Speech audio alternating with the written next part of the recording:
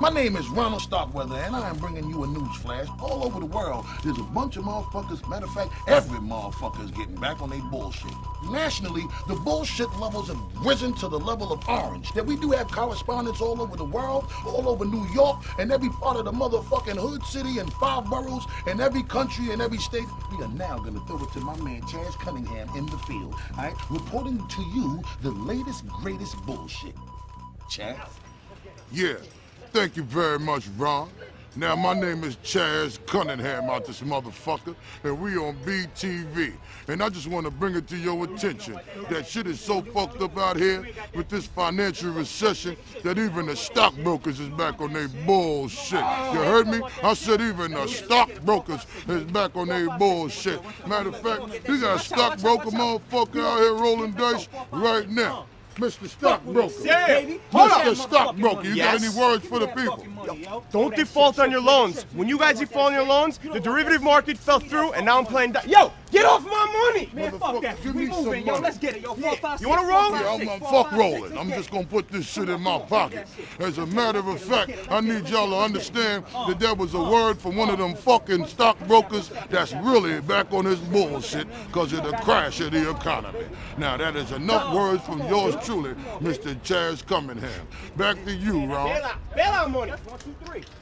At Jefferson Elementary in Columbus, Ohio, administrators have declared recess as BYOB.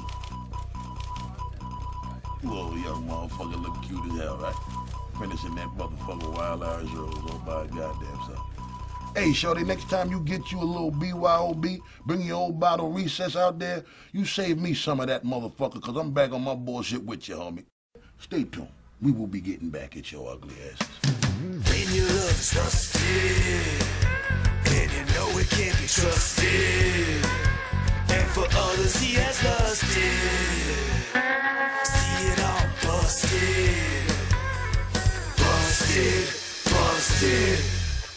Good evening, my beautiful people out there that got their eyes glued to the right shit that they need to be having their eyes glued to, and that's me, Big Jeff to the motherfucking left. I would just like to welcome all of you beautiful people to another wonderful episode of Busted. There is a married couple. Now, little Tommy been running his ass around with the little mistress in the wheelbarrow like he in a motherfucking mud fight. You got the bitch up on the kitchen counters, you got her on the motherfucking kitchen sink, you got her on the fucking face fucking sink in the bathroom where you wash your face and brush your teeth at. They fucking on the fucking car hood and the garage and all that. Sheila feeling suspect about how this motherfucker's moving. So what she do? She got to come holler at Big Jeff to the left out this motherfucker. You know, I do what I does. I does my due diligence and I go figure out what the f***'s really going on. So I took that that I got on tape and I had to bring the situation back to Sheila. And unfortunately for you, Sheila, I got bad news. I have been with him for 5 years. 5 f***ing years sucking his dirty ass and he got that trick up in there? Look. Oh, hell no. We need to go. You sure? I'm ready. Let's go. I'm gonna kill him. You sure? I'm gonna f***ing kill him.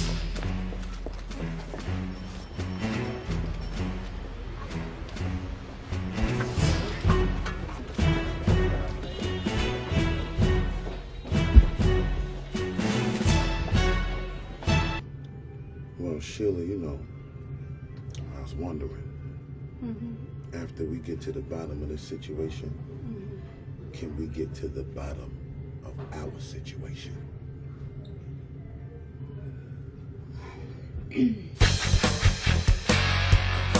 Busted, coming right up.